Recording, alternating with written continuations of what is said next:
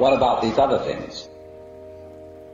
We find that all of these, strictly speaking, psychedelic chemicals, to be specific again, lysergic acid, mescaline, psilocybin, cannabis, and to a lesser extent the tryptamine drugs, which have not been so fully explored.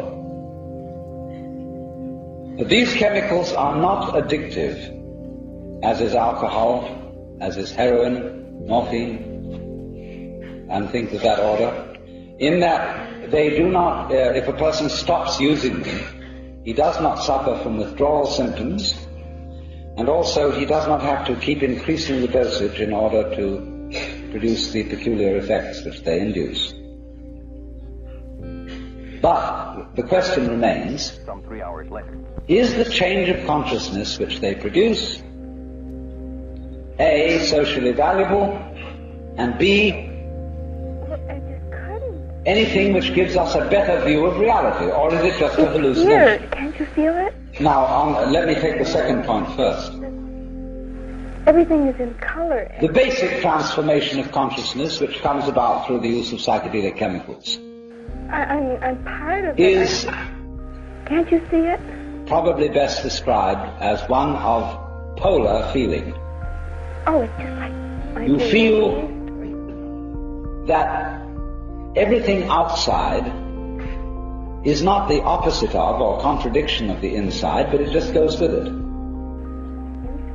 You feel that the figure always goes with its background.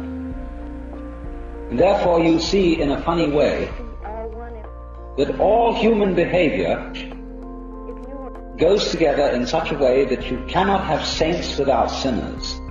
You cannot have cops without robbers. You cannot have failures without successes, and vice versa. You cannot have the good and the valuable in life without the background contrast of the failure and the evil. And also you cannot have life without death. And that's a rather shocking realization. Because you see, our culture is geared to the idealism of having the good without the evil, of using medicine to bring us to the point where we don't need to die so that we can have life without death.